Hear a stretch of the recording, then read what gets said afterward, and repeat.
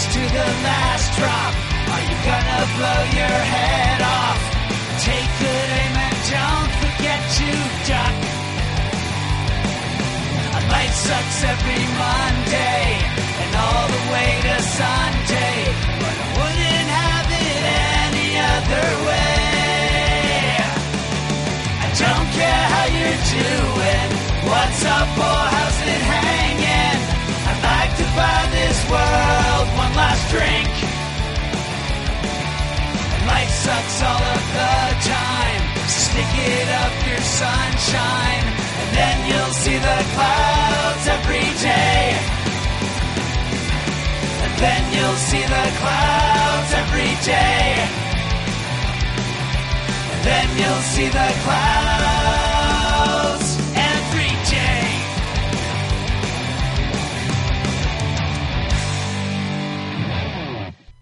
Hey everybody, welcome to A Crazy Life. Jen is on vacation this week down in New Orleans celebrating New Year's. So you've got me as usual, Bryan, and joining me today, once again, making his triumphant return, our pal Henno. Hello, and thank you for having me again. Yep, good times. Yeah, New Orleans, huh? Yeah. That's always an experience because, she's mentioned on the show before, she has a thing with crowds. Like, she does not like crowds. So she's going to an incredibly dense area, people-wise, for a party event, essentially. But, wow. Yeah, it's really interesting. It tells you how far she's come because... Actually, it's true. Years ago, her and I went to Chicago Comic-Con, the Wizard World Chicago. And, all through the crowd, as she's mentioned on the show, like when she gets nervous, she grabs onto someone's arm or their hand or whatever. Just that's her grounding mechanism. Yeah. And, most of the way through that place, she was holding my arm or my hand so that, because there's a lot of people there. And, so I for her to even look at doing this is a huge step, let alone actually, this is her second year going. She went last year. So, oh, cool. That's, like I said, that's her. I'll claim that for her as her win of the week. So there you go, yeah. Because that's a massive win. Yeah, being able to go from having huge anxiety in crowds to, like, hey, let's do this again, is pretty awesome. Yeah. So, how have you been since you were on last, Henno? Oh, I've been doing well, getting some stuff done. Actually, it's kind of funny. This week, though, is like I have been for, I don't know, a few weeks, been able to work all day, get home, have a little relaxed time, and actually, get into mixing at night, and I'll stay up till 11 midnight-ish, and then I've been getting up at 5:30 in the morning. Oh, jeez. And yeah, but like, and honestly up, well before 6, doing stuff, whether it's, releasing a podcast or just taking care of stuff around the house, and go to work, and I've had no problems at all. And then all it took was a week or two of pre-Christmas, when everyone starts to show up, and I had 3 days off, and I've been barely able to get up in the morning. I'm like literally in bed before 10. Like I'm seriously, and like all of a sudden everything switched, and it really reminded me of times way back when I used to have these periods of where I would just sleep all day. Yeah, where I literally could not get out of bed. And that's where I can, when you talk about, what was it you said over Christmas when so it's, oh, you just got up, that must be nice. Yeah. And it's like I just want to go up and just with my finger upside that guy's head. Yeah. Yeah. But like I can understand that because I've experienced that. Now, for me, it was usually temporary. It was only like a week or so. Yeah. I think at the most it was 2 weeks. But it was literally where eyes would pop open, and I'd be just like, nope. Yeah. Right back to bed. I'd literally sleep all day long, and at some point I'd wake up and think. I'd even have the moment's thought that I should get up and do. Nope. Yeah. And that would go all day long. At night, of course, then you wake up and you're kind of in this, but you're never really awake. Yeah. It's like, it's more like you're just delirious until you fall back asleep again. Yeah. Usually what happens to me in those awake times is my anxiety gets going, kind of like it's basically you set yourself up into the way I do it anyway, is that it's essentially a shame spiral. Oh, come on, man. You wasted the whole day. Yep. You should have got up. You should have done this. You can't do this. Like you're wasting your life away, and it's just those thoughts just start going. And once they start, they race and race. And that's why sometimes, even though I'm laying in bed, I'm not actually sleeping. I'm trying to get those thoughts to go away. And then if I fall back asleep, that's the only way to get them to go away. So I'd rather be asleep than awake dealing with all of that. And that's why I said, like you said, it's that stuff, sleeping all day. It's like, you don't understand. I'm sleeping all day as an escape. I'm not sleeping all day because I need rest, and I wish, but I understand when you say you've slept all day, other people are going, man, I wish I could get, a couple more hours of sleep or what, I get why they say it. It's just, it's really, you just don't understand. Yeah. You don't. And, no. And we were kind of talking about that earlier about like the, what do you say to someone at a funeral, the whole, compliments, blah, blah, blah. Yeah. And it really comes down to there's a certain level of life experience that gives us the ability to empathize with somebody. Yeah. And I know that's what's changed with me a lot is not like, it's funny when I used to go through that, I was probably less sympathetic. I always mix up the empathy-sympathy thing. But now that now I figure I'm in another one of those periods. It's just not as extreme because I think a lot of why it was more extreme to me was partially because of alcoholism and just, I could drive myself to levels that, usually I'd be basically just pushing the capacity of my body. Yeah. And I also wasn't exactly born the healthiest human being. I mean, I could have been born in a bubble. I was born with so many allergies and physical health issues and stuff. And my immune system's not really all that great. So when I would push myself really hard, then I would crash and burn, basically. Yeah, sure. Yeah. And I think I still do, but because I've changed my lifestyle, it's not as heavy. And I've also changed the way I have better tools. Let's just say, I have better tools to deal with these things, so they don't hit me as hard. Because I think I used to fall into those funks, and they were heavy. Yeah. And so now looking back at it, when someone talks to me, when I hear you talk about it, I go, I know that feeling. Yeah. I believe that, where other people are like, they don't buy it. And I'm like, no, it's the real deal. It is so hard to describe to people when they ask you what depression is like on a day. And I'm like, it is seriously like you wake up and there's like a 400-pound gorilla on your chest that says, if you want to get up, you've got to throw me off of you first. Like, that's what it takes to get out of bed a lot of these days. Not every day, but on the worst days, And people they just don't get it. And I'm like, I kind of want to just start a thing where I just put, like, cinder blocks or heavy weights on people and be like, okay, in order to get out of bed, you have to move, or just sit on them. I'm 300 pounds. I'll just sit on you. Be like, okay, move me off of you. Then you can you're going to be exhausted before you're out of bed, But I don't want to, of course, I don't want to make light of people trying to understand either. And that's the thing is, you have to be careful when you're on my side to not get too upset at people if they don't understand, because I don't wish this on anyone. I don't want people to, I truly don't want people to understand from the perspective like you're bringing. I don't want other people to go through it. It would just, but it's such a hard thing because I can't show you. Like if you break your ankle, you can see a giant swollen ankle or something, and people go, "Wow, that looks awful," and hey, that must hurt, whatever, And you just look at a person with depression or anxiety. Well, sometimes anxiety you can see.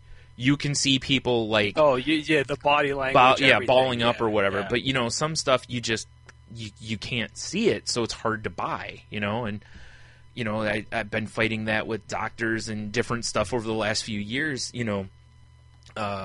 as I've talked to different people, trying to make them understand and see, and you can see when you're sitting there sometimes in these appointments, you can see that they don't believe you, or they're just like, it's not that bad. Like you can just tell, and it's like, it's like those are the people you're like, I wish I could snap my fingers and give this to you for one day. That's all you need. One bad day, and then just like, okay, now let's come back and talk about this. Yeah. It was like when you talked about the whole disability thing, and it's just like, yeah, okay, we see that you have an issue, but not enough, and it's like, come on. Yeah, and I'm not kidding. I'm not. It's such a weird thing. I mean, it is. Like, seriously, I don't know if you knew that depression is the number one cause of disability in this country. It's the number one reason, but nobody wants to believe you. And you have to jump through, because no one can see it, you have to jump through twice as many hoops. Someone can fake a back injury or whatever, or have a minor back injury that they just play up a little bit and get on disability way easier than I can. And it's like... Yeah. But everybody knows somebody who's cheated the system, basically, and I'm not advocating one way or the other here. It's just that it sucks for people with mental illnesses that you almost have to go completely off the deep end to get believed. Like, you've almost got to kill yourself or start talking about harming others for them to listen. Then all of a sudden it's like, oh, wait a minute. People won't believe how many days I wake up to where it isn't that I want to kill myself, but I just don't want to exist anymore. Like, I just don't want to be, And that sucks, There's no other way around that. That's not something I'd wish on anybody, And that's why I'm trying, through the podcast and various other things, trying to get myself the opposite way, because, as I said once before, I realized I got to that point that I am literally at the point that it's either give up time or it's time to really fight. Like, it's time to nothing's off the table kind of fight, and so far I'm making that decision. I don't want to make I'm done, And that's why it's really hard to be in those in between stages. Yeah. And it's really tough. Like, I know people who have borderline personality disorder. I mean, that's one of the worst because, seriously. You're not schizophrenic. Well, you're not bipolar. You're something kind of in between. Some medications might work, but they won't. Yeah. That's the hardest place to be in is where you're not quite one or the other. And like you're talking about, it's like, this is where you almost have to say certain things that you don't want to say because now you might as well just stick a giant scarlet letter on your forehead. For sure. Well, it's like and the thing is, they generally ask you, are you having thoughts of harming yourself? Because if you say yes, they'll say, well, what kind? And if they hear certain things, they're probably going to recommend that you put yourself in care for a little while so that you're not going to actually harm yourself. It's always, again, heart's in the right place kind of a thing. They want to help. Yeah. But it's like, no, see, those are, like, people outside of that door still need, like, the same kind, or a lot of that help too. Like I said, I don't have thoughts of harming myself. I used to. That was a long time ago. But man, there are just so many days. I read a tweet the other day that it was something along the lines of, like, I saw somebody shoot themselves in the head in a movie. The look on their face as they fell to the ground was complete bliss or something like that. It was something, I'm more wordy than they were. And I was sitting there going, yes. Like, if you watch a movie and you see, like, that just serenity when someone's dead in a movie, that's the look I want some days. Like, I want that feeling. That's not entirely self-harm, but it's pretty damn close to the door. Those are still not good thoughts. And those are the days when I have to find distractions. I have to find ways of pulling myself, getting on social media and just interacting or doing something so I'm not sitting around to where maybe my head might keep going down that way, Yeah. And those are the days that I can say that to somebody, but I can't prove that to anyone. Yeah, that's it. And here you could benefit from some pressure relief. Yeah. And if you could have some financial help or some sort of, various different types of help that would offer you might actually be able to get out of this or find a path out of this with just even a small amount of help. And honestly, that's why I'm trying to do it, is for that reason. Just enough to alleviate some pressure so that I can get better. Yeah. And then I can go on my own. Yeah, and unfortunately, in a lot of cases, you have to go really far. Yeah. And, you know, and like where I live, you know, I live in a very conservative state. There are no, you know, drug and alcohol programs here. There's hardly any, you know, mental health programs. There's really, I mean, you basically have to either end up in front of, well, if you end up in front of a judge, it's amazing the amount of help you can get court ordered. Yeah. But short of that, you know, you have to check yourself into a hospital. Right. And then they hold you long enough and then they release you. Mm-hmm. And you're on your own. We don't even have a state disability fund. Yeah. You know, if you suddenly have some sort of a, you know, an infection or something where it makes it really difficult to get up and work for a couple months, but you're going to get out of this. There's nothing to set up to help you for that short period of time. Yeah. And that's just the way this state is.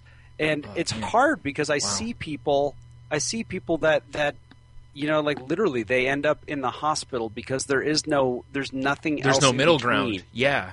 At all. Yeah. And that's awful. And, you know, That's why I love it. I'm starting to see in some states stuff like, there was something just recently here, well, not here, I'm in Michigan, but in Ohio. I live like right by the Ohio border, so I see, you know, plenty of that.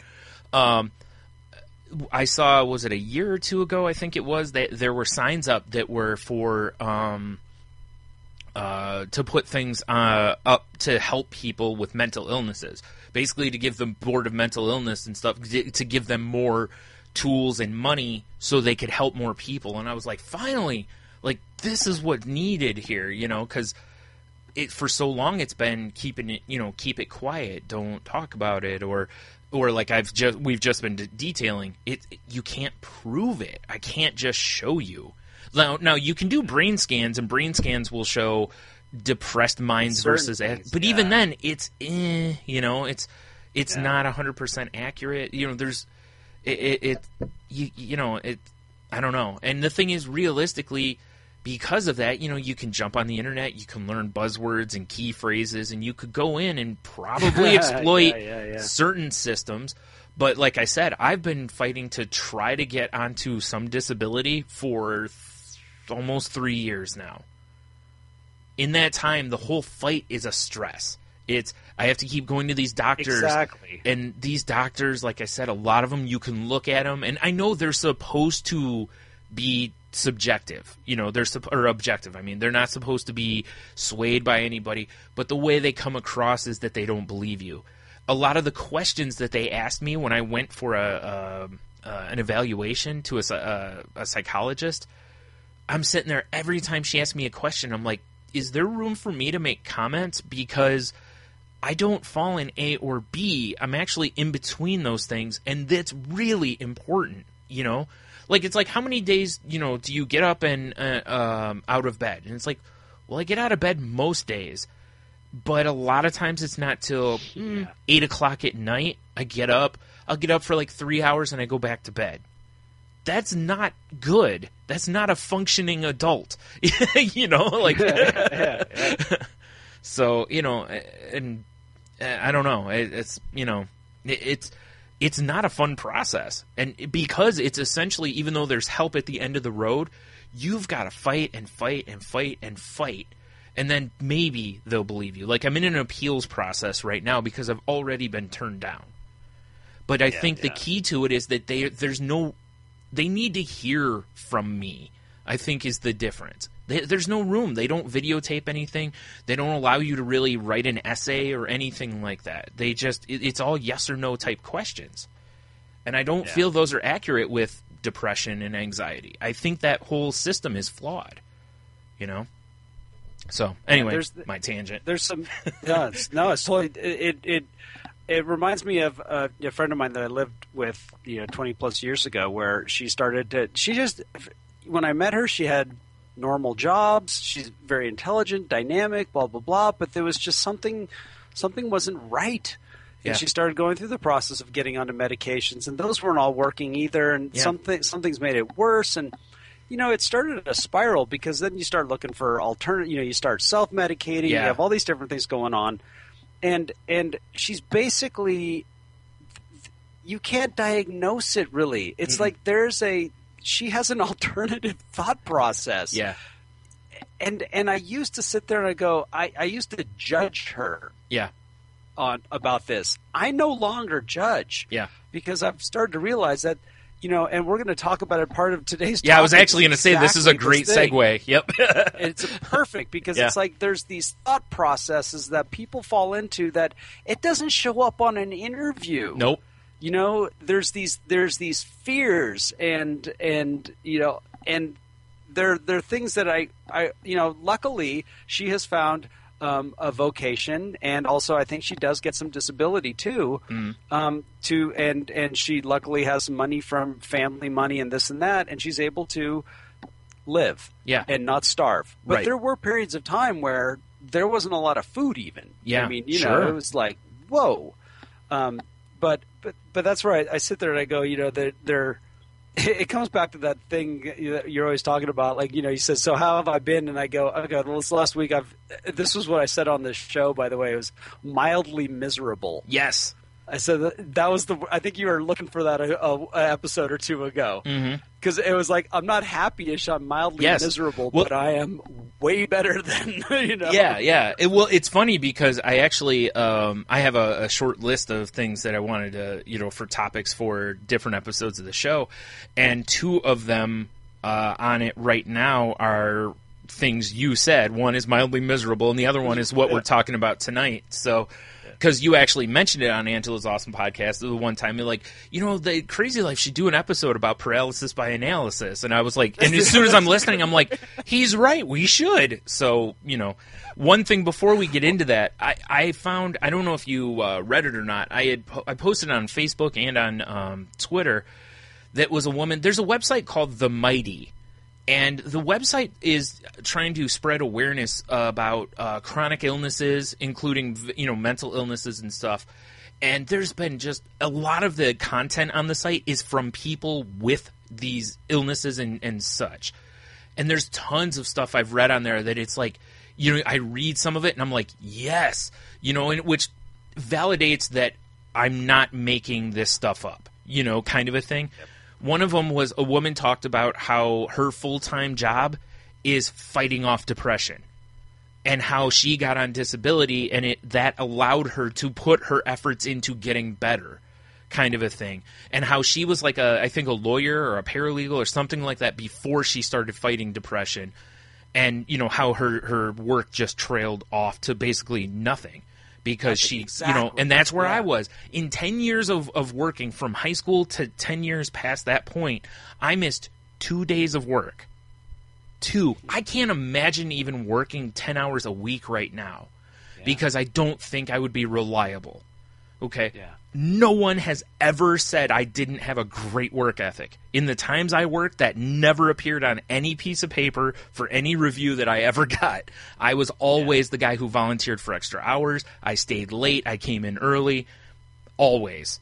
Never, rarely late. It was that kind of thing, So anyway, but this article, I'll post it again so that people can read it. But, if you have some time, check out that site, The Mighty. There's a lot of really good stuff. There's one from a guy who his wife has depression, and he basically is writing a letter to her telling her originally, I hated you for this and all this kind of thing, but now whatever you need, I'm here for you, kind of a thing. You can see him come around in the letter. It's a fantastic piece of writing. And these are not from writers. These are just from people. Yeah, normal people, and that's what's important, and that's why I go to meetings and get together with groups of other people that have my same isms, is because, I sometimes just need to know that I'm not alone. Yes, and because maybe what I don't know where something small can suddenly become a bigger problem, and if I can get an understanding of it. And it's something that I'm not going to go talk to a psychologist about it. I just don't feel like making an appointment. But if I can just sit down with some people and go, okay, I'm not alone with this. Yeah. All right, what are you doing to get through this a little bit better. Yeah. Oh, okay, I'll try that too. Yeah. And that's why this podcast is so important, Yeah. at least in my opinion, Yeah. is because it's like if there's relating that can happen and as a result a solution. Yes. That's why I said, even if it's someone who's been fighting for years, like I mentioned last podcast, the average person I read that, waits 10 years to go get help for depression. That's awful. Can you imagine having a horrible knee that you just don't deal with for 10 years? And I mean, it's awful. I don't mean like a common, like every day it's like chronic knee pain and you're just like, nah, and nobody believes you for 10 years. And then finally you're like, all right, I'm going to get help for this. I've had enough. It's like that would be miserable for 10 years. And it's like, yep. Yeah. Exactly. So and that analysis paralysis plays right into that absolutely. stuff too. And that's the thing because, like we said, the topic of the show today is, paralysis by analysis or analysis paralysis or however you want to word it. In that, the best way I can think of it is if you sit down at a restaurant and you have 100 different menu items, you look at that and you just cannot make your mind up because maybe 30 things sound good to you. The waiter or server, I should say, comes over and, and you're like, we need a few more minutes. And then they come back and you're like, in your head, you're like, I don't want to send them off again, kind of a thing. I think people go through that a lot, like having too many options. But it isn't even just about that. Like, people who get paralyzed by overanalyzing things, like, you could give me 3 options, and there's times where I'll be like, come back to me in a week, Yeah. And but it'll you be have 2. Yeah. Because I am going to basically make a pro and con list for both. Then I'm going to analyze the pro and con lists. I'm going to. It is such a spiral of just neurotic. You're just a neurotic mess almost with it. And at the end of it, someone could come back to you in like an hour or two and be like, "So which did you decide?" And you're like, and it's awful because some people look at you like, dude, this isn't tough. Hamburger or your chicken, Well, and that's the thing that is, especially when either decision is fine. Yes. That's the part is like, everything's going to be okay no matter what you decide. Yep.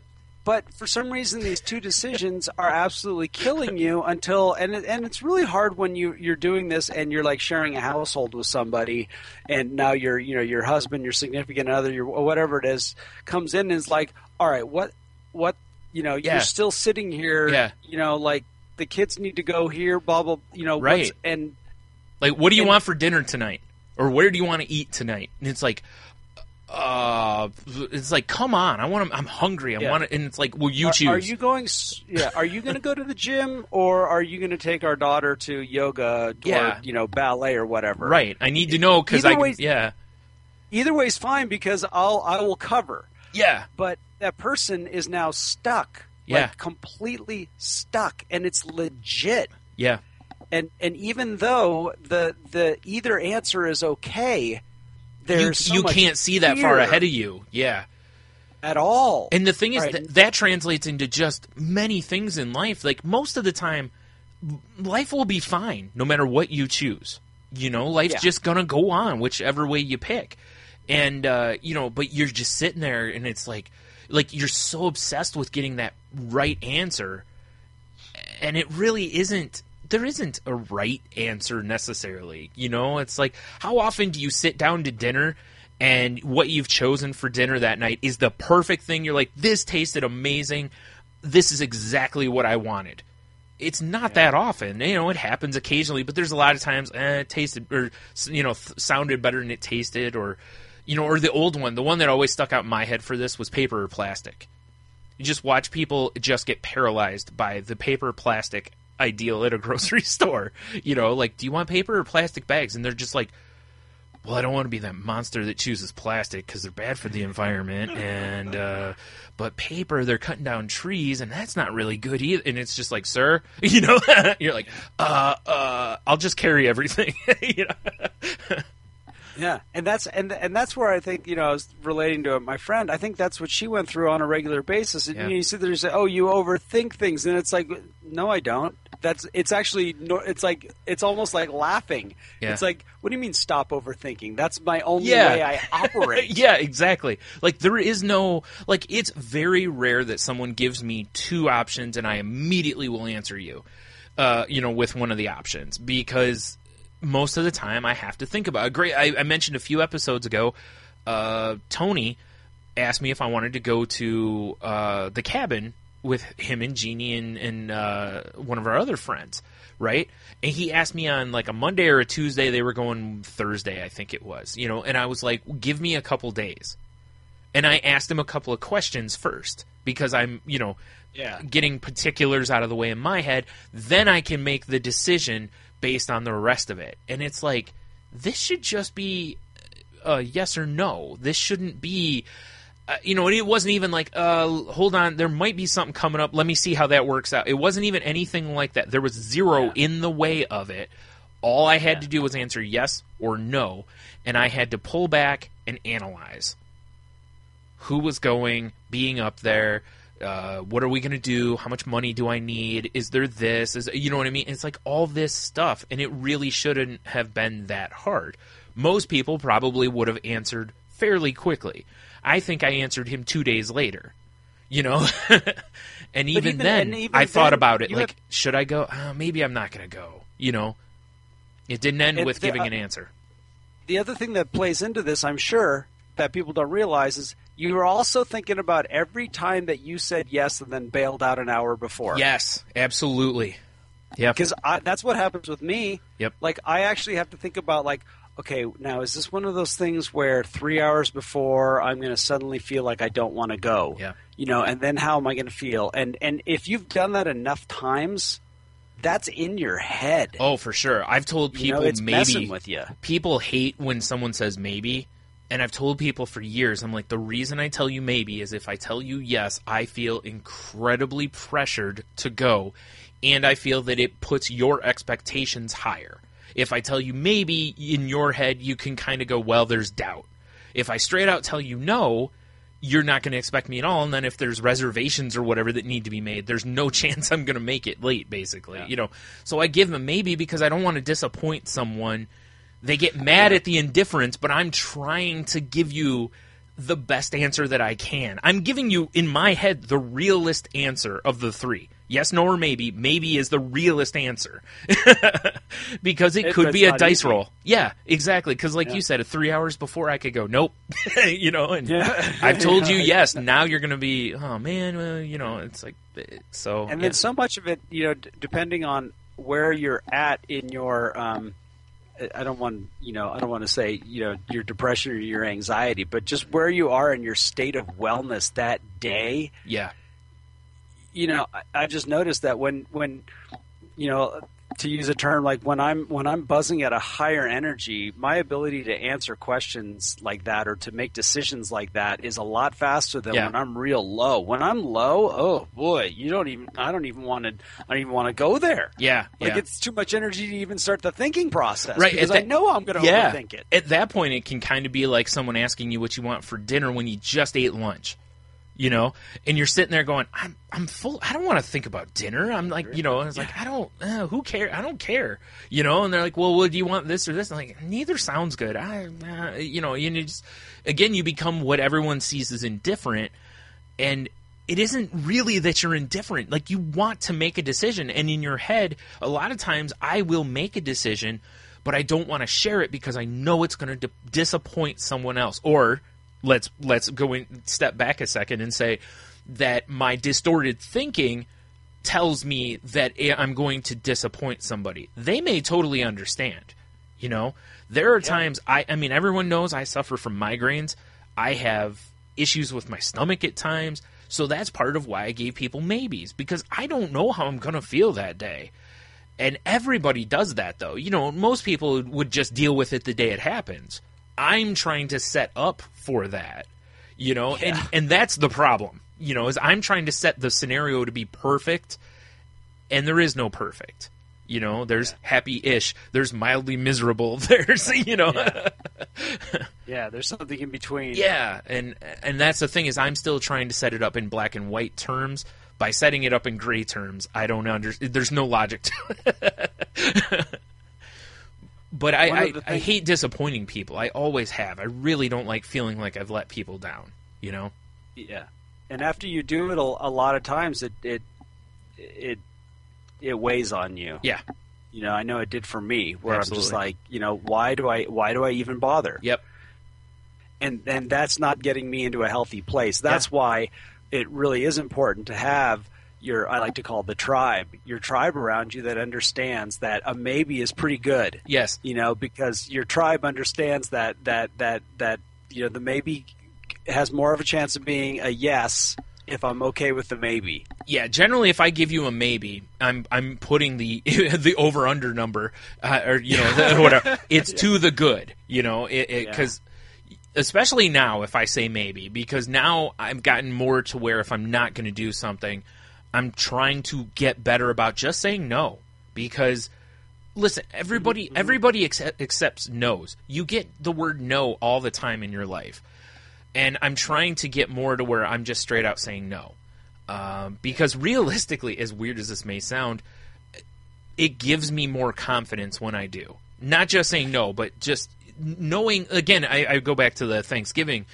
By telling them that I wasn't going to go, it gave me a better feeling about everything because I was like, no, this isn't a good situation for me. I'm not going to even consider putting myself in a bad situation, basically. I'm choosing this answer because I need to, you know?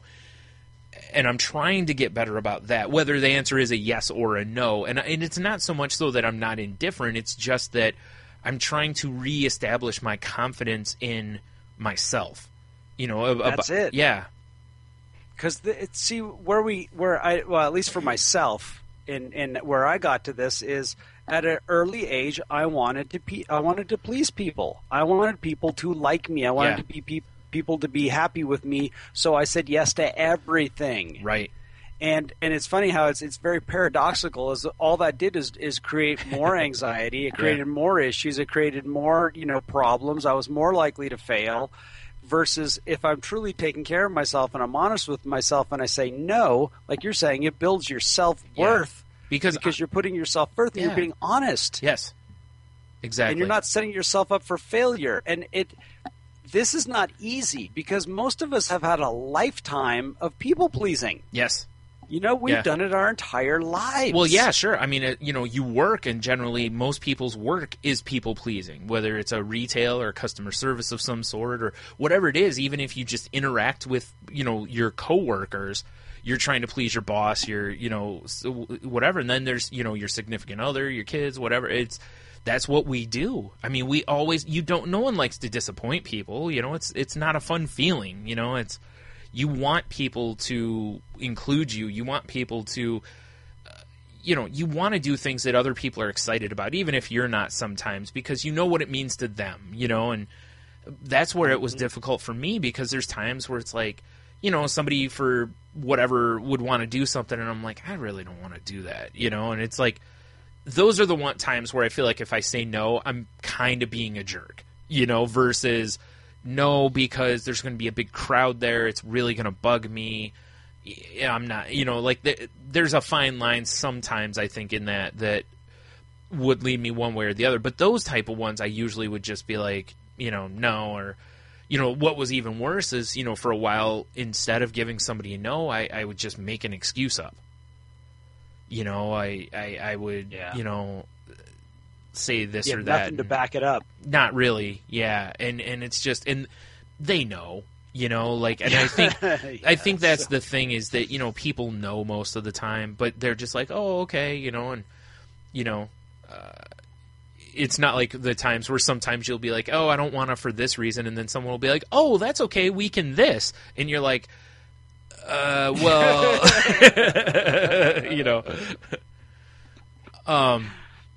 kind of going off of this a little bit, I have a thing here that, and I had forgotten about this, and I'm glad I read this because it reminded me of this. I've cited Louis C.K. various times on this show because there's a lot of his stand-up stuff that is so good, like real-life situational stuff. And this was a good point, was the headline of this article is, use Louis C.K.'s 70% rule to avoid decision paralysis. It says, we make a lot of decisions every day, and if we're honest, not all of them actually have clear-cut, objective, right and wrong answers. To get past this, comedian Louis C.K. suggests a simple rule. If you're 70% happy with the decision, just go for it. And I read that, and I was like, that's so true. And because you realize that, again, whatever happens, stuff's going to happen. Life doesn't, and many times we think that, well, if I do this, it's pushing that giant snowball down the hill, And most of the time, it really doesn't. Generally, it's more like throwing a pebble into a lake or something. It just, there may be a bit of a ripple, but it's generally not a monumental, like, avalanche or something. And I think we get caught up a lot of times in thinking that everything we do causes an avalanche or could cause an avalanche. And it doesn't. Many times it doesn't. And thinking of it in any perspective of just, I'm going to make this decision and something's going to happen and then I'll make a decision and then something. That's just all life is. Just, make decisions down the chain instead of trying to make those decisions before the situation is there. Like me, I think I'm preparing, but I'm really not. I'm just not making a move, Yeah. And one of my early on, I had my first real boss that I had, and I would watch him make these decisions, and they seemed to come so easy to him, and I was literally like, how do you do that?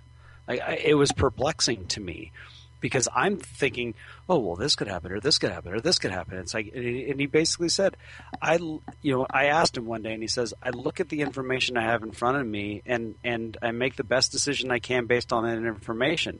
Now, if tomorrow a new piece of information comes along that says that was a bad decision, well, I made the best decision with the information I had at that time. Yep. And then if I have to reevaluate that the next day, well, there's nothing. I can't go back. And there was a level of just simplicity there, and it was so rational. And I'm like, huh? Yeah. Like it was foreign to me. Right. And it's like, how do you not freak out and worry? Yeah, and I've always seen myself as a very logical person. That is logic at its purest form. I'll just deal with what's in front of me. That's it. I'm just going to deal with that. And to like you and to me, it's just like, you're speaking another language, man. Did your head just do a 360? Yeah. But what about this? He's like, I'll deal with it if that happens. And you're like, yeah. But exactly. And you sit there, and it's this. There's one thing that it's taken me a long time. Well, and it's a societal thing.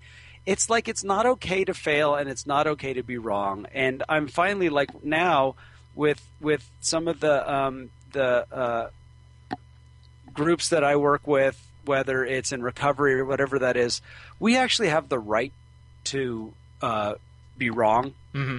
And it's literally, it states that it's okay. You have the right to be wrong. We can decide on this, and it can turn out to be the wrong thing. And it's totally okay to just say, well, that didn't work. Let's go back to the way it was. Yeah. And that was a huge relief. It definitely is. A few episodes ago, when I talked about the distorted thinking, one of the things on that list was always being right. It's something that a lot of people with depression and stuff, like in anxiety issues, that you always have to be right. And this feeds that so much because you're trying to prepare so that you never are embarrassed or wrong or have to admit that you made a wrong choice. And it's like, how many times in life have you seen or had to admit that you were wrong? So many times, if you really stop and think about it. Did someone pull a gun out and kill you at that moment because you were wrong? Now, I don't mean in a weird... I'm just saying, was there a firing squad because, this person's wrong, let's convict them, and now firing squad? Yeah, no, you don't. Your day-to-day decisions, I mean, unless you're committing crimes, you're just going to keep living. You're fine. You'll be okay. And it's just so hard to grasp that you'll be okay even if you were wrong mentality. And especially if you have depression or anxiety. All right, so what's one of the tools that I use when I'm wrong is I get to laugh at myself. Oh, yeah. Well, it's hard to laugh at yourself when all you want to do is beat yourself up. Absolutely. And it's also very hard to go, oh, I made the wrong decision, and be okay with that when your anxiety says, everyone knows I made the wrong decision. Everyone knows, Yeah. What if they find out? And that's the Yeah. truth. It's Yeah. whatever tools that I use on a good day Yep. can't even scratch the surface Yeah. if you're starting already, behind the eight ball. Yeah, you're totally right. Be like, oh, what if they find out I'm wrong? They're going to think I'm stupid. They won't want to hang out with me anymore.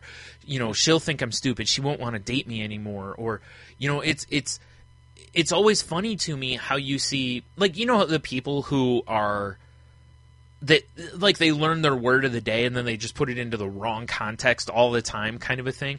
Those are they never worry about being wrong or someone thinking they're stupid, right?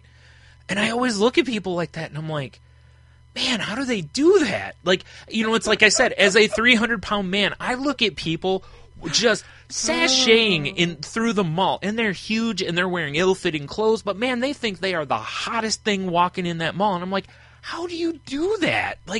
I'm in 15 layers. I don't want anyone to see me. It's like, how do you just, and it's that kind of a thing. It's like, I always wonder, the people who just put themselves out there all the time, and they just don't care. And then, like I said, I'm thinking about it and I go, I do salty language, and Tony and I make the dumbest comments about stuff at times, and we don't care. We just don't care if we look dumb. We countless times on that show have said something and been like, we're probably wrong, but we're not going to bother to look it up. And we've been wrong a ton of times to where I've looked it up later and gone, oh yeah, we were wrong about it. It's just, we don't care. We just keep moving, if it was something harmful or something to somebody, we would, maybe make a retraction kind of a thing, but it's not generally that. It's just, our last episode, we were talking about Colossus of the X-Men and we got his costume wrong. We forgot that there was a yellow part in the middle of the shirt thing that he wears. We thought it was just like a deep cut V. And it is, but it's filled in with, yellow to like a turtleneck thing. We didn't care. We just moved right on. And we owned a comic shop. Let me point that out. So we easily could have been chastised by our, peers. We don't care. But in other stuff in my life, I'll just, I don't want to put myself out there because if I'm, I wouldn't go do karaoke. Here's a great example. I wouldn't do karaoke because I'm too terrified that I'll sound horrible and people will boo me off the stage. Realistically, nobody ever does that at karaoke. I've never been to karaoke where someone gets booed off the stage, Now, there's a lot of comments that people will make when someone's bad, but I've seen people that are terrible at karaoke just own it. They get up there and, they give it everything they have. Or if you watch anyone play Rock Band, same idea. Singing in their car, don't care. Windows are down, and they're just singing terribly at the top of their lungs, enjoying the moment. And I'm sitting there going, how can you do that? Just paralyzed, So, I don't know. If someone's got a good answer for that, I'm more than, is there a switch I didn't throw in my own head? I don't know. Yeah, I don't know. I went too far that way. So real quick, there was this other part in this thing from Louis C.K. This is actually the bit, basically, if you will. It says, these situations where I can't make a choice because I'm too busy trying to envision the perfect one, that false perfectionism traps you in this painful ambivalence. If I do this, then that other thing I could have done becomes attractive. You have two women that you'd like to ask out. Do I want to, I don't want to ask the wrong one. It's part of our consumer culture. Or, I'm sorry, what is it? But if I go and choose the other one, the same thing happens again. It's part of our consumer culture. People do this trying to get a DVD player or a service provider, but it also bleeds into big decisions. So my rule is that if you have someone or something that gets 70% approval, you just do it. Because here's what happens. The fact that other options go away immediately brings your choice to 80, because the pain of deciding is over. And, he continues, when you get to 80%, you work, you apply your knowledge, and that gets you to 85%. And then the thing itself, especially if it's a human being, will always reveal itself, 100% of the time, to be more than you thought. And that will get you to 90%. After that, you're stuck at 90, But who the fuck do you think you are, a god? You got to 90%. It's incredible.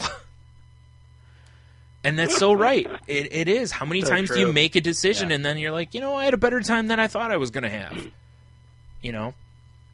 So, yeah. It's just the process of getting there. Yes. Exactly. It's taking that first step. It's the hardest thing. It's the hardest thing. It's why people with anxiety don't go to the doctor. They're anxious about going to the doctor, and people are just schedule the appointments. Like, no, you don't get it. That's the problem. That first step is so hard to take. And like this, if you just sit there, my brother has been telling me for the last 3 years now that he wants a new TV. He just constantly would shop for a new TV, but he still doesn't have a new TV because he's waiting to find the right TV. And I keep telling him, much like in life, electronics, just choose the best one now. No matter what your choice is, options are going to be available afterward. Like if you keep waiting for the perfect TV, you'll never get one because the technology just outpaces itself so fast. You'll just never. But he's been waiting for 3 years to buy a TV. Most people wouldn't wait that long. Like you try to be an informed consumer, but that's too far. Yeah, and that's where a lot of these cliches come in with, these ideas of, okay, live in the moment you're in. Yeah. More shall be revealed. All these cliches, but once you start to accept them, then they become a little easier and helpful with these decision-making processes. If you know that always more shall be revealed at a later date, if you believe that, then you're okay with, like right now, I'm going to do the best I can with what I've got. Yeah. Right now. Yep. And then and of course eventually more shall be revealed, but I'm not going to beat myself up over it. Yeah. But those are the I was reading this this one story, and this woman had this great line. She said, I don't think it's possible for some people to stop overthinking. The only times I've succeeded have been when I was drunk or high, because those substances led me to the quiet car in my brain. Yep. Which is why I overindulged. And I love this, the quiet car in my brain. Yeah. And I get that. Yeah, I do too. Yeah. Because I have actively pointed out to people that over the last gap of time that the only times where I feel happy essentially are when I've got a few drinks in me. Because it shuts that off, and that's not good though. That's not healthy. That's not something I should strive for because, eventually, as well as anybody, that 4 doesn't get the job done. Now you need 5 or 6 or 10 or, and it just keeps, and it becomes a problem. So it's like, but you're right. It's like, that's all you want. You want that quiet car in your head. Just, my moment by the ocean, being at that concert with Tony, just those moments where your head it's out, it's done. It's just living in the moment. It's so... Yeah. I have 2 times in the last 10-ish years I can remember living in the moment, like just absorbing and understanding where I was right then. Yeah. And that's always been my goal because it's so hard for me to do. That's what I want. I want to be able to live like that a little bit. I'm not saying everything because that can be hazardous to your living as well. And this is where I think the difference occurs in, like, my asking this old boss about how he makes decisions, and that's if you look up analysis paralysis. You're going to find a lot of articles that are based on business. Yes. Business management, all these things about decision making and blah, blah, blah. Okay, so that's the active thinking part, that we've talked a lot about that right now, where you're actively considering all these possibilities. But there's another level of it's the, I like to call it the itty bitty committee. It's the jury that all of a sudden starts speaking, and it's not active thought. Yeah. It is those voices. And those are the voices of anxiety and fear for me. Those are and they are different than me actually having a proactive thought process. Yes. It's very different. I don't have very much control, or let's just say I have better control over it now than I did a long time ago when I started learning some tools to deal with them. And a lot of them is meditation, mantras, whatever it is. Sometimes even just talking to somebody and having them give me a little bit of a, light bulb goes off that shuts that up. Because, man, there's times where all of a sudden it's just like the committee just starts to rage and court is in session. Oh, yeah, definitely. Mm-hmm. And there's nothing I can do about it. Yeah. And nowadays, usually I can get past it within, for minor things, a half an hour or something like that. But, I mean, there are times where I would hold on to the stuff for a day. Yeah. A day later, I'm still thinking about it. Yeah. Well, that's why I say said something. Even past your decision, like even past where you've made the decision, you can still think about, and it can still be paralyzing almost, or consuming you. It may not be paralyzing you, but it's like all you think about, and it's why it's so important to try to stop this. But like you said with that article, and I read the same one, that about how people who overthink, I don't know that they can shut it off completely, but it's why my therapist has recommended, when my brain gets going like that, she's like, what distracts your brain? She's like, music, video games, and I was like, yeah, I'll do that, or I'll watch something funny, a stand-up or cartoon or something that I enjoy, and she's like, yeah, do that when you can, because that shuts that door a little bit so that noise goes away. Because that noise, like for me, the noise is generally doubt and self-loathing kind of stuff, and it's that door that, God, you always want to shut it, but it's like a shadow generally. It follows you everywhere. Exactly. It's right behind you. You never can get out of the way, and that's depression. That's what it is. No matter what medicine you're on, what you do, it's always going to be your shadow. Just some days it's more, it's heavier than others. But this is such a... I can't think of a time where I didn't think this way. Even well before I had other symptoms of depression, I was this way. I wasn't a quick yes or no. I was always, I had to analyze the situation and then make my decision, and... So that's why I kind of buy into that I don't know that that you can turn it off, Exactly. And that's where... there are certain things that, like, I know I deal with that I have worked on really hard to change about myself and learn tools to do it.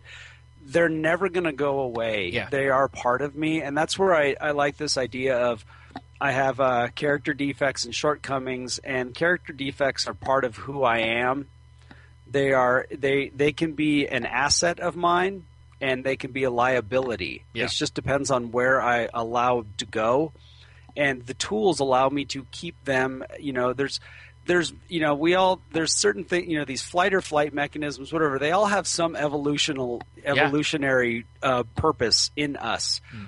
But what have we done? We've put ourselves into this world that operates at a completely different level than we did even just 100 years ago. Oh, yeah, definitely. The amount of stimulus we have, right? Yeah. Everything. So we're going to have reactions that we as human beings wouldn't, and we don't change in a period of 500 years. Yeah. Not even 1,000 years. Right. We're talking millennia, tens of thousands of years for us to adapt. And think about how fast we've changed just in the last 100 years.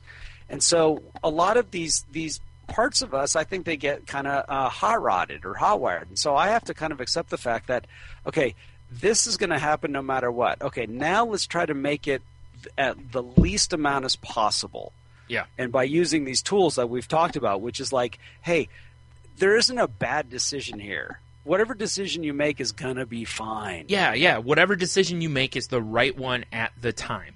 Like, no matter what you make, it's always going to be the right decision right then, because, whether you overanalyze it or you make that decision in 5 seconds, there's something that made you make that decision, that made you make that call. Whatever that is, whether it's I trusted my gut or it just felt right, or I was just like, you know what, that sounds like fun, cool, and then you just make that decision. That was the right choice right then. Like you said, you may find out, okay, you know what, that wasn't the best call because this happened or whatever. But, whatever. You wouldn't have anticipated that too. And that I find a lot of times too is that when I overanalyze and then I make my decision and I go to something that if like, this sounds like fun, I'll go do this, and then it wasn't that fun. Most of the time, the reason it wasn't that fun, I never thought of. So it wouldn't have mattered either way. You know what I mean? Like I didn't think of what, So it's like, why beat yourself up for it? But like you said, if you get tools where maybe you can just turn the volume down to where it's not so That's bad, it. Yeah. So I have one place where I've experienced this in recovery, and that's with working with new people in recovery. Yeah. And when I'm laying, we're doing, and this really has to do with 12-step work. So we're sitting here doing, we're going through the steps, and the person that I'm working with wants to know why, how, like every step of the way. They're asking, well, how's this going to work? Well, when's this going to happen? Well, and I get that because I was like that too. Sure. Yeah. So anytime we walk into when we walk into a doctor's office, they can usually give us a time frame of like, okay, you got the cast on your arm now. You're going to have that on for 6 weeks. After 6 weeks, it's going to come off, and your arm's going to look like a toothpick. Right. And, and you're going to have some to do physical therapy. Yep. Right? Well, brain stuff doesn't work like that. No. It's usually it's a cumulative process. Yeah. So, walking in to see a therapist for the first time, and you want to deal with your anxiety or whatever it is, and you have to have a certain faith and trust in the whole process. You're not going to get specific answers. Yeah. Like, okay, you go home and do this, and within a week you're going to feel like that. Yeah. It Man, doesn't that'd be work awesome that if way. that was the case. Do you know one of the hardest things for me to deal with when I went to my psychologist was I asked her the second time I think it was that I saw her. I was like, how long, does this typically go on? How long is therapy basically? How long do you normally do this? And she's like, we keep doing this at whatever intervals you feel you need to do it until you feel successful or that you no longer need it. And I'm like, oh, man. Your head just popped off. Yeah, I'm like, man, putting that all on me. Now it feels like I have this weight on me that, I have to succeed. But it isn't that. It's just that's the truth is that, for you, maybe it takes 10 weeks. For me, maybe it takes a year, Exactly. And that's just it. It's over when it's over, basically. It's not over at a set time. And that's why whenever, she'll be like, when do you want to come back? And I'm like, ugh. Because she's never like, do you want to come back in 2 weeks? It's always, when do you want to come back? And it forces me to make a decision. So, and I don't go, at first I was doing the, well, what do you think? And then she always threw it back on me. Well, what do you think? And I'm like, but process. But it's part of the process, and it's good for me, And now, the last time I went, she was like, when do you want to come back? And I said, I was like, I feel like 2 weeks is too long. Can we do a week and a half? Absolutely. And then, it was, and then I thought about it, and I was like, over the course of a few months, I've gone from trying to get her to make the decision to where I actively realized 2 weeks is too long. I need it a little sooner than that, Yep. So, you see your growth a little bit. Yeah, that comes back to the idea of like, how free do you want to be? Yes. And when you start realizing that you get rewards from something, a particular activity, it's like, okay, well, how free do I want to be? I want to be really free, so I'm going to do this as much as I can because I get relief from this or I get something. But it's so hard. We want that presented up front. It's like the first time I sat down, and I love this story. A friend of mine, he wanted to get sober, and he sat down with another guy, and they were going to work together. And he said, okay, we're going to meet every week here at after work at 5 o'clock or whatever it is on Tuesdays. And, well, how long do we have to do this? And the guy had the best answer ever: for the rest of your life. Right. And, forget the whole like, well, until you feel like you're ready or blah blah blah. Yeah. No, we're going to meet every week for the rest of your life. Yeah. But it made me laugh because that's that kind of stuff where before I started to learn to have some faith in process, and especially with any type of recovery process, whatever it is, before I had faith in that, I literally wanted you to explain everything. Yeah. So I knew all the ins and outs. So I knew whether I should, because it's great. I love it. My life is totally miserable. I'm messed up. Nothing's working. All of my decision making has turned out to be an utter and abject failure. None of it's worked out. Yet I want to overanalyze whether this is the best thing. Yeah, right. Yeah. I mean, but and I don't want to use the word that's crazy, but it crazy. is. Yeah, right. That's why I said, like when I was, I had that moment when I was like, when she handed me the distorted thinking worksheets, and I'm like, I've always taken myself as a logical person, but when I start looking at this, I realize how illogical I've been. Yeah. And I think I'm making the right decisions, and all this time, I'm not. I'm not even putting myself in the right place to make the right decisions. I'm just making the wrong decisions to avoid potentially making the wrong decision. And it's like, that's the dumbest thing. I mean, seriously, that's like sitting at home so you don't get into a car accident. That's what that is. It's true. It's the exact, and it's like that. And you say that to anybody, and they're going to go, that's crazy. You got to go live your life. You can't. And it's like, no, but this way I feel safe. And they're like, yeah, but how much of a life are you living when you're avoiding it? It's like, that's why I said, when I said that out loud, and I was just like, oh my God, that sounds so dumb to hear it, Yeah, that's why I like this idea of like, well, yeah, my decision making has got me into this place and to begin with. And somebody, says, oh, I don't want to do that because this and this and this. Oh, yeah, because everything's worked out so great for you so far, huh? Right. And that's why I like that whole idea of like, all right, well, why don't you just try it? If you don't like it, we'll give you your misery back free of charge. Absolutely, right? Yeah, exactly, But that's the real stretch here with this, the paralysis of analysis. That's the real stretch here, is to cross that bridge of faith. Yeah. And some sort of faith. This is something like that I've wanted to get rid of for years. Like before I was dealing with depression, I've always wanted to get rid of this because I hate overthinking stuff, because it just eats you alive. It's just, you obsess, and it's just, and I could tell as a kid I was doing it, and I'm just like, just, you could just feel the anxiety from it, and it's, and now, as an adult, I'm like, God, man, I wish I could have gotten rid of this thinking as a kid. And I tried reading books on different things and whatnot. And it just, that's why I said, like, that woman said, I just think it's just how you're wired. And, just like anything, I think, you can kind of rewire yourself, but it doesn't, I don't think it's going to fully change this.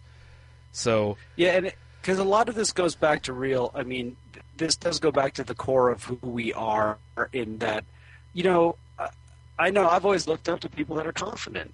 I've always admired those people that seem to have this confidence, because I never was. I was always very insecure. Same here, yep. I was always very insecure. So, now throw other factors on top of it. Well, I don't stand a chance. Yeah. And it's, along the way, it's like I've tried to avoid seeing the words like fixing myself. Like I see that a lot on Twitter and stuff, where people are like, oh, I'm doing this, I'm trying to fix myself. And I'm like, I don't like that, because to fix something, I don't know. We're broken, but I don't see it as fully broken. You know what I mean? It's like, I think when you're trying to go for fix in your head, you're going for perfect. And that's just not. Nobody's perfect, it's just like normal. There is no actual normal. It's just a perception, and I just, sometimes I kind of wonder if people get a little too, like, you get obsessed with the fixing thing, like, this is broke. Well, this is broken. It's like, no, sometimes flaws are good, like I was just reading earlier today about anxiety. how there were articles that was like how your high level of anxiety can benefit you. You know, in certain scenarios, your anxiety, because you're so aware of how anxious you get, can actually kind of tip you off to a bad situation or danger, like a spider sense a little bit. You know, and sometimes that's good. It allows you to, you know, to flee a situation before something really bad happens. And it's like, yeah, you know, whereas most people would look at their anxiety and see a flaw, you know, and if you're trying to fix that, you know, it can have its ups and downs. And there's nothing wrong with having flaws. Everybody does. You know, there's no, like I said, there's no perfect, there's no real normal. It's, you know, you just want to make it to where these things don't stop you from living, or they don't make the decisions for you. You know, you can make your own decisions again, that kind of thing, you know? Yeah. So, I don't know. I guess that's all I got. Do you have anything else to add to it, or I think that's pretty No, I think wrapping point. beat the hell out of that one. Yeah, certainly. Man. So, yeah, that's...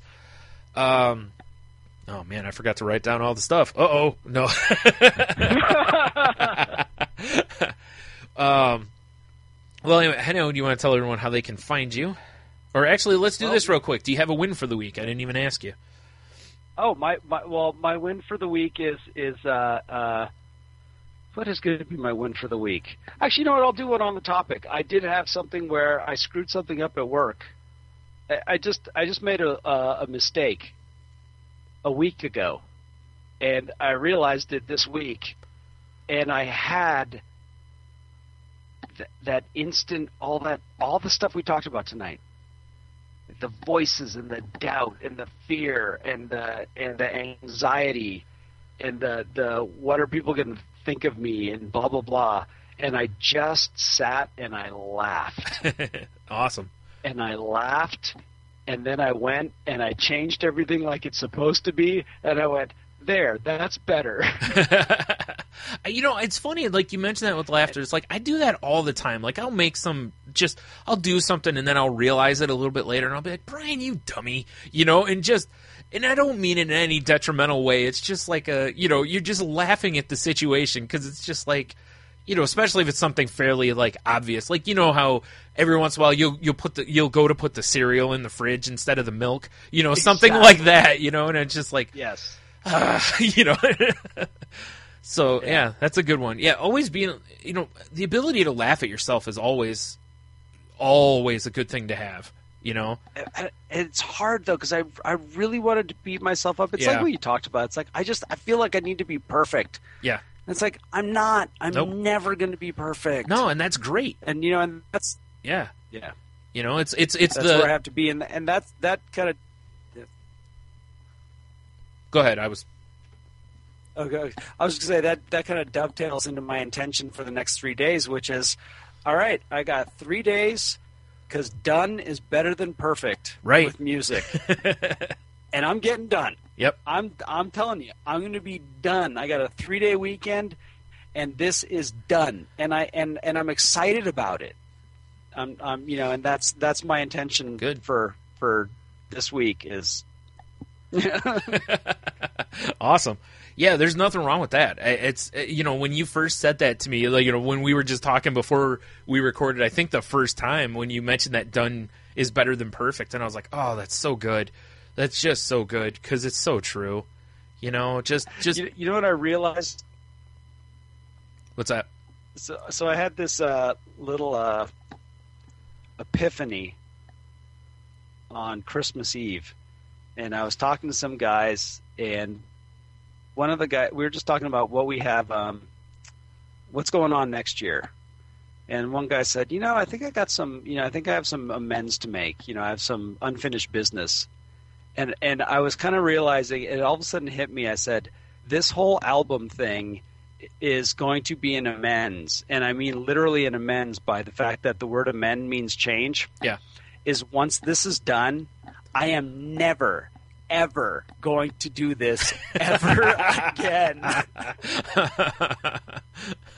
You know what I mean? Like all of a sudden it hit me. I'm like, no, this is why I have to finish this. It's not for some sense of obligation or duty. It's to then say, okay, I am never going to take on something like this again. I'm going to say no. Yeah. And I'm going to learn, and I'm going to change.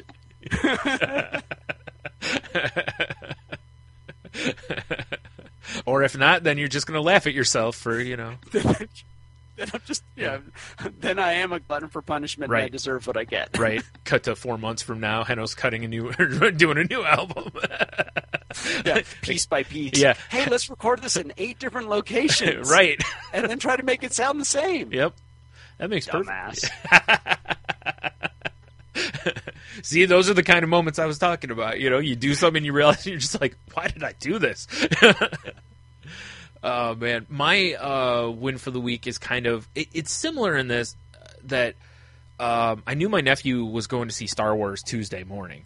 And, I was like, I really want to go see the movie, And he's like, do you want to go with us? And I was like, yeah, I was like, because I want to see it and stuff. From that minute on, I started, there's going to be a lot of people there. Do I really want to go when there's a lot of... Maybe I should just wait a couple more weeks. My one brother hasn't seen it. I could just go with him. Started doing all that. Did I make the right decision and all this? Ended up going Tuesday. Had a great time. Enjoyed the movie. And glad I went. Rather than... Because otherwise, if I sit there, and he's like, man, you should have went with us. And then I start going through that process of, I really should have went. I should... it's like...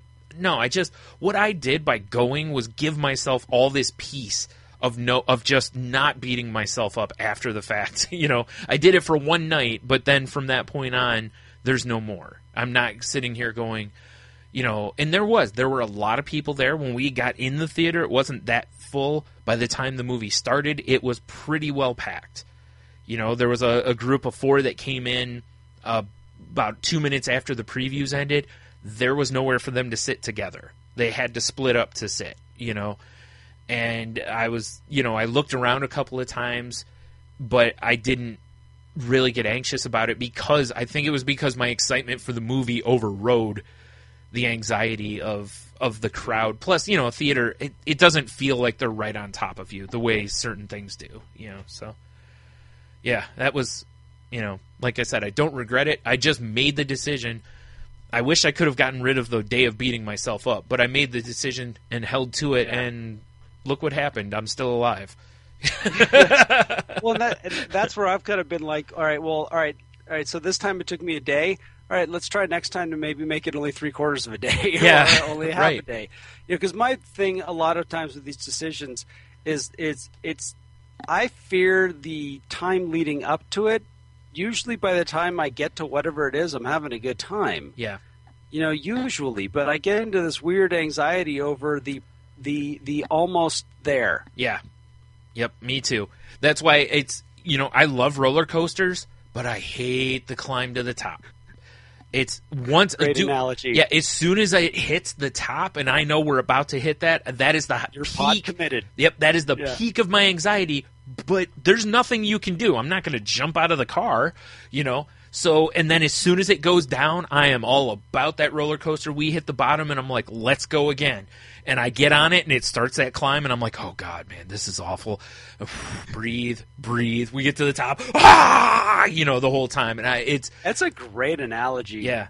And that is exact. And it wasn't even meant as an analogy, but it is. It's that is actually me on roller coasters. I love them, but it is really hard for me to go on them, especially like the newer ones aren't so bad because they pull you up to the top pretty quick. The old ones with that click, click, click, click, click, and it might as well be it's just your anxiety ratcheting up instead of the car. Like, oh geez, come on, let's get up there.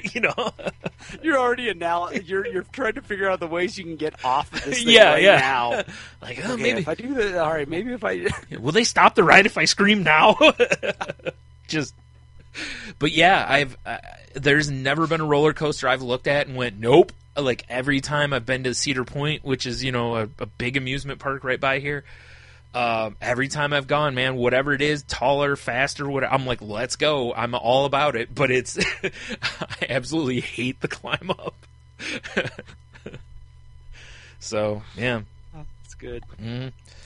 So, all right. Well, now that we've given our wins for the week, I guess now we'll wrap up the show. If you want to continue the conversation, you can email the show at thecrazylifepod@outlook.com. Or no, podcast. Yeah, thecrazylifepodcast@outlook.com. That's right. You can check out our website at thecrazylifepodcast.weebly.com. You can find Jen on Twitter at Jen's Crazy Life. You can find the show at The Crazy Life Pod on Twitter. You can find me at Stunami. You can find my other podcast at salty_language or saltylanguage.com. And now you can find the guy who did our intro music and has just co-piloted this episode with me, Henno, at Ida Henno. And anything else you want to plug? No, I just always want to say that, if anyone that does listen to this and need someone to talk to about recovery or even talk about a family member or a loved one or anything like that about recovery, I'm always here. And you can find me on Twitter at Ida Henno, or and I'll always I'm very open. It's like my name's Henno Heiter. You can find me on Facebook, right? And I'm always willing to talk to people. Yep. So that's the way I am too. It's one of the things that since I've kind of pushed myself into being open about this and the podcasting and stuff, I've just been like, I've told people various times, like, you can ask me anything. If I don't want to answer it, I'll just tell you I don't feel like answering that or whatever. But I'm pretty open. There's very little that I still keep closed. That's, I'll tell you what I've been through, what it's like, and whatever. And like you said, if you just need someone to talk to, please reach out to somebody, whether it's us or, there's a lot of great communities online for stuff that are essentially support groups for people online. Reddit's got a bunch. There's, was it Beyond Blue, I think, is one. There's The Mighty. I don't remember if they have a community thing, but there's just a lot of stuff out there now. There's a lot of people that are fighting the stigma of being quiet about a lot of this stuff, no matter what it is, whether it's a recovery from alcoholism or drugs or mental illnesses, there's all sorts of good information out there for you, too. Just, be careful don't self-diagnose stuff, because you can treat something and you may have something that's a bigger problem, and so if you do need help, please go talk to a doctor or get into a therapist or sign up for group therapy if you need to or something. Again, there's tons of people out there to help people. You just gotta you gotta find them. And then, as always, I'll point out once again, me and Henno are not doctors, lawyers, geez. We're not lawyers. We're just getting that out of the way. No, we're not, I don't know. Are you a certified therapist of any way? Because I'm not. But no, okay. I'm not. So, if you do, like I said, if you do need someone, please go get someone who has, the training to help, especially with mental illness, so you can get an official diagnosis and a good path for wellness. If you're in a really bad spot and you're thinking of suicide, it's like, I've been there. It's awful. I understand. Contact me if you just need someone to talk to, or us, or whatever. Find someone to talk to if you can. And if it's worse than that, contact the suicide hotline prevention number, or call 911, tell them you're having a mental health emergency. They will I think most areas they'll send an ambulance to get you help, or see if a friend can drive you to a hospital or something. But please don't be alone in those times. Find someone to help you through. I have something that happened. Sharon, when she got back from vacation, was having some anxiety attacks, and she called the therapy office that I went to. And the therapist that I saw wasn't available, wasn't accepting anybody. But one of the therapists there called Sharon that night and talked to her over the phone. Awesome. For like 2.5 hours. Awesome. Yeah. I know there some was no do charge. Skype. Yeah. Oh, that's even better. Yeah. It was amazing. That's awesome. It was amazing. And the reason is because we've actually had some suicides, well, quite a few suicides in this valley. In the last couple of years, and so they're on it. They're like, you know what? If we can, if talking to someone some evening outside of an appointment can prevent this, we'll do it. And I was like, yes. So, don't be afraid to call those offices. Yep. Yeah, most of them will tell you, like, if you're having a mental health emergency, either dial a separate number or, call a hospital or something like that. They'll give you some instruction on what to do. Some therapists do Skype sessions too. So if you have issues like, with leaving the house or whatever, there's a lot of them that'll do Skype sessions now, or just so you don't miss an appointment or whatever, that kind of thing. So like I said, there's a lot of help out there. Sometimes you got to look a little harder in some states. Like, you mentioned that, there may not be this or that, but there's probably, there's something online where people can talk to you or something. So especially in suicidal, if you're feeling suicidal, just like I said, please don't be alone. Because that's usually when the worst decisions are made. So that's it. We don't want to lose anybody. So I guess until next time, keep breathing.